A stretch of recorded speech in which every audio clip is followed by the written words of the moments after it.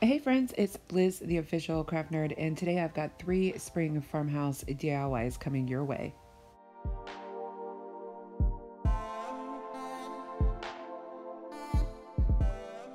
So for my first DIY, I dug into my clutter, y'all, and found a bunch of these Halloween Day of the Dead signs, and decided I'm going to turn these into a shelf.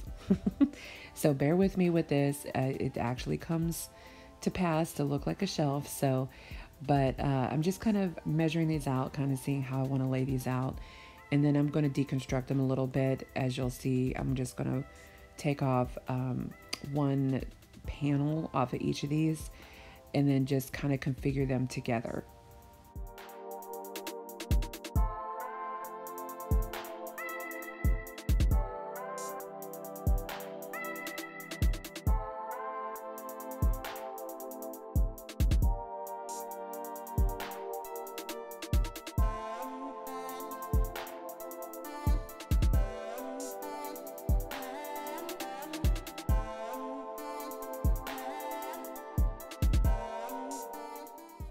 So I know a lot of you might be thinking why I didn't just glue these all together as they were instead of taking them apart. In my mind, I thought that little hanger piece was going to be too difficult to pull off. Later on, I realized that it actually wasn't that difficult to pull off. But I just thought it was easier to just take that whole panel off and do it that way. Plus, I wanted to give more space in between my shelves instead of having just little tiny shelves. So basically, when I glue this together, I'm just flipping these over as you see here. Captain Obvious, huh? And I am going to take some popsicle sticks. Now, these are from the Dollar Tree as well. And I'm using them to just secure the backing for my shelf.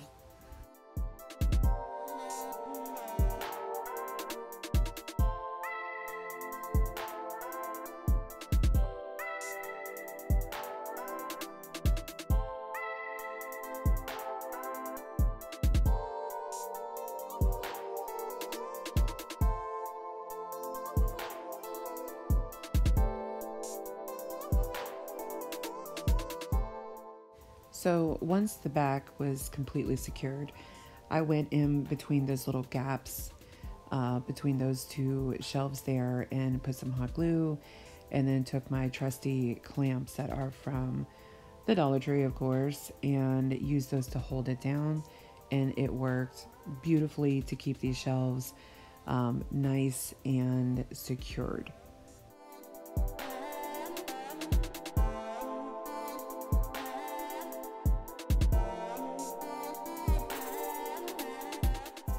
So I decided that I didn't particularly care for how the sides of these came together. So you can kind of see there's like little gaps between the two of these pieces, these signs or whatnot.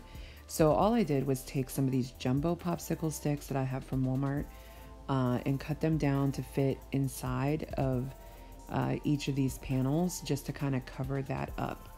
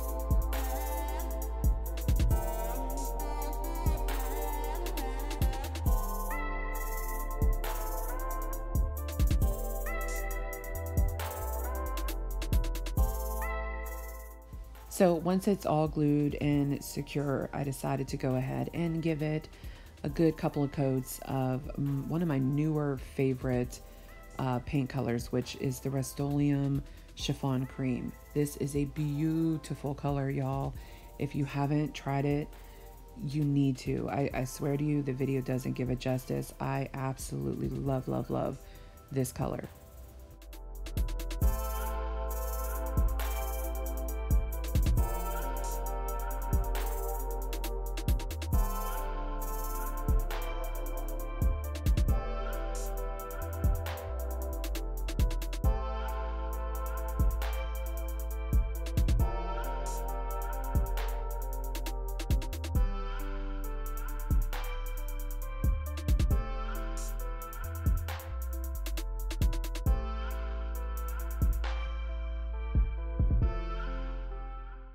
So you see me kind of coming in after I use the foam brush. Now I'm using just a regular paintbrush just to kind of get in those little nooks and crannies, and also to do the side coats as well.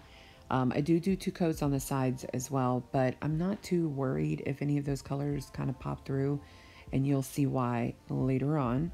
But I get all of the little edges and all the little, you know, hard to reach places that the foam brushes just can't get.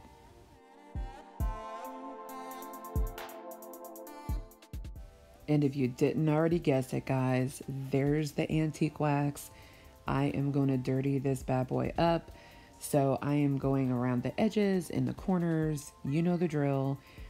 This particular piece, though, I will wipe it down. I didn't want it to be so stark, you know, with that brown. But I went to town, y'all. You know I love to do this. So, you know, and if it's not your style, that's, you know, that's completely fine. You could do this any old way. Any color that you like, but for those of you that have seen me and been watching me, you know that I love to de-stress stuff and to dirty it up, and it's just my jam, y'all.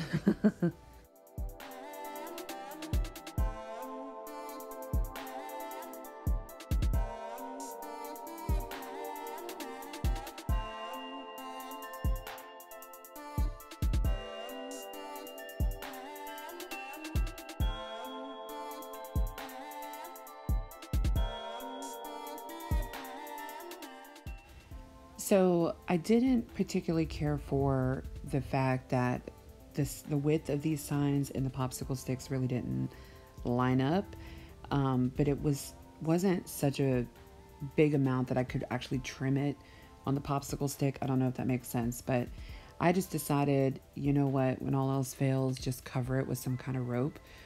So I'm using some of my macrame cord, rope, whatever you want to call it. I got this from Amazon and I've had it forever and I use it all the time. But I just thought the tone of this would work perfect just to kind of go along the outer edge of this shelf and basically just cover up those, you know, awkward sized edges there.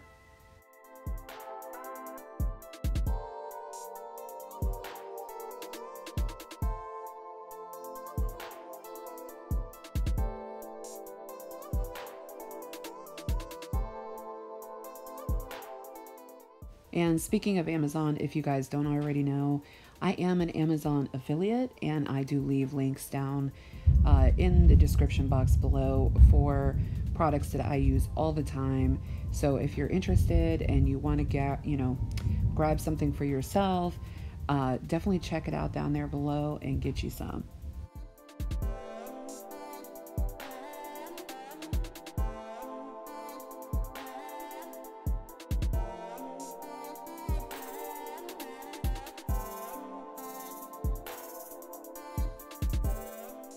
And this is the final piece, guys. You have to tell me what you guys think about it down in the comments below.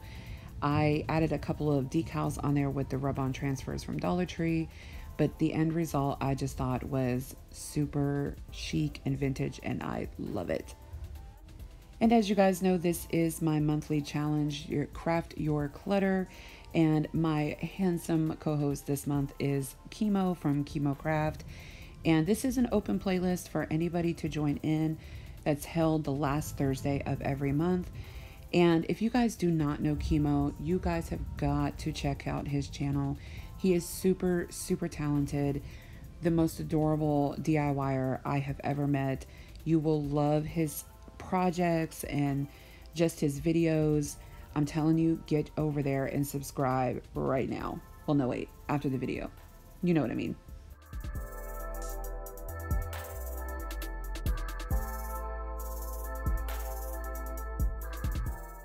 So for my second DIY, I am using this cutting board that I've had. I don't even know how long this has been in my stash, you guys.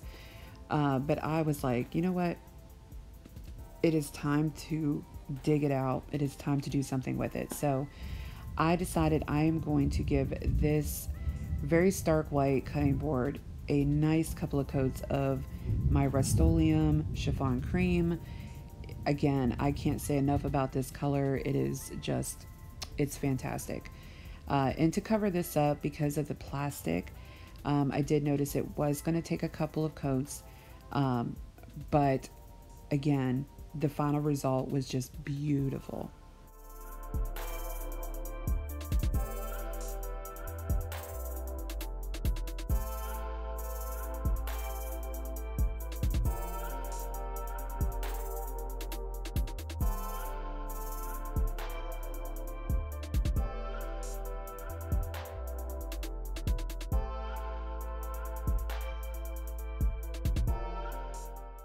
So once it's completely dry, I am taking some of this printed tissue paper stuff. I don't even know exactly what you would call it, but it's from Tim Holtz, and I'm a big Tim Holtz fan and have a ton of his products. And like I said, this is your Craft Your Clutter challenge, and y'all, that's a part of my clutter. So I said I am definitely going to put this to use. And I'm really just kind of, you know, fussy cutting, you know, these flowers out, and I'm going to Mod Podge it down. I'm not the perfect Mod Podger by no means, but I definitely love these little squeezy bottles from the Dollar Tree of the plaid Mod Podge. I mean, it just works perfect for projects like this. But yeah, I'm just going to put all these different cutouts on to my board. There's no rhyme or reason. You can use stuff like this, like tissue paper. You can use napkins. There's plenty of things, printouts, whatever you have. Just have fun with it.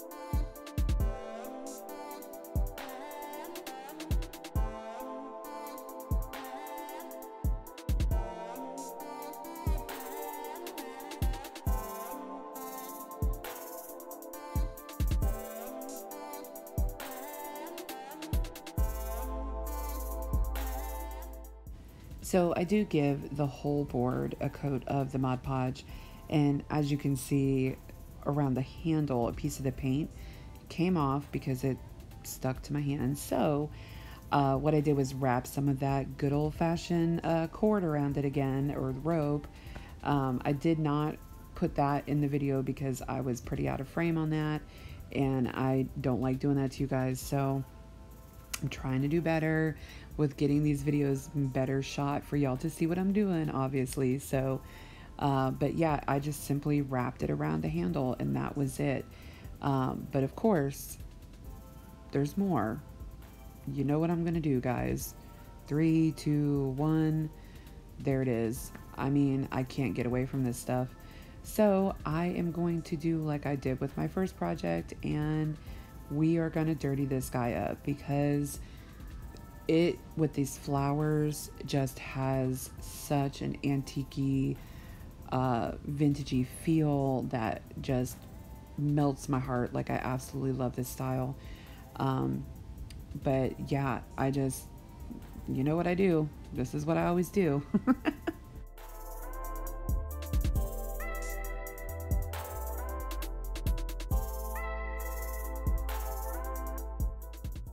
And this is the final piece, you guys. Do you love it as much as I do? I absolutely love this. Tell me what you think down in the comments below.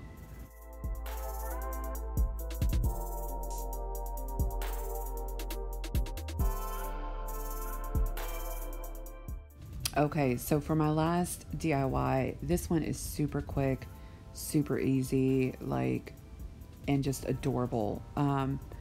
Basically, I found these paper cardboard tags, I guess they would be.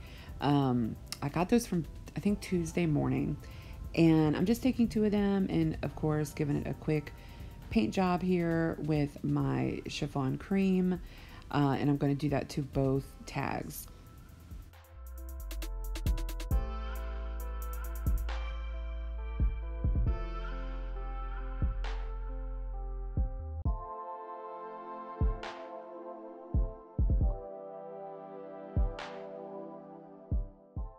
Now, once those are both dry, I am taking some of this tissue paper.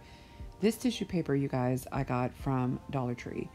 It is beautiful. I had been seeing some of my fellow creators finding this gorgeous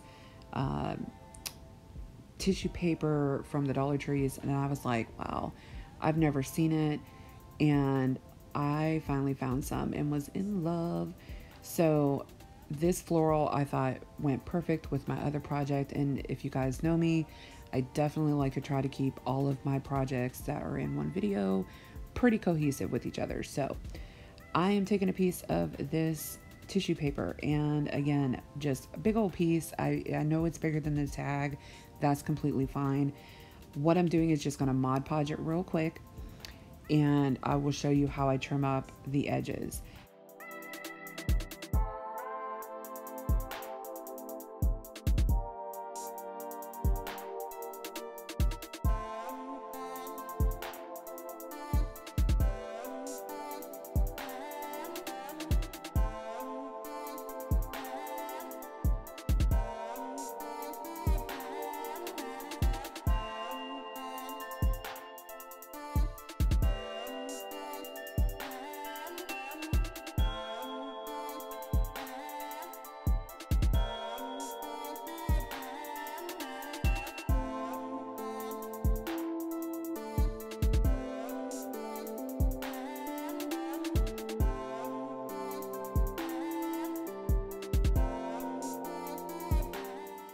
So once that Mod Podge is completely dry, and definitely make sure it's dry, I'm just taking a nail file and simply filing off the sides. Like, I'm doing it in a downward motion, and it literally just melts that paper off of the edges, like in a beautiful clean line. Like, I love it.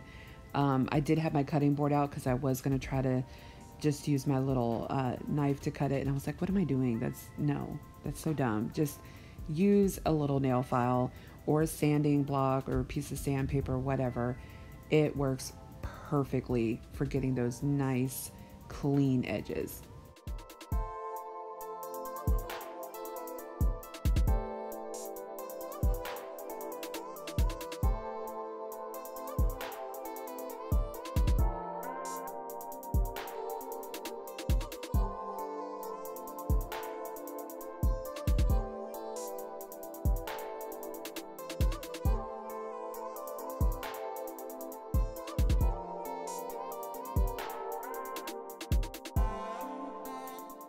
So again, taking some of my macrame rope, I'm just cutting off a little piece and actually splitting it. This stuff comes apart very, very easily.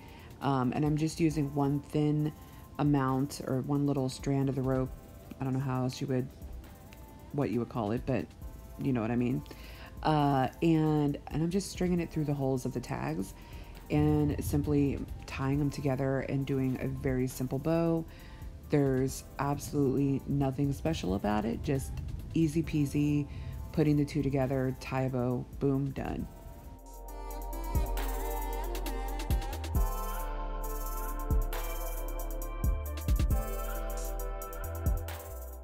And I know this is a shocker, guys, but here I go again.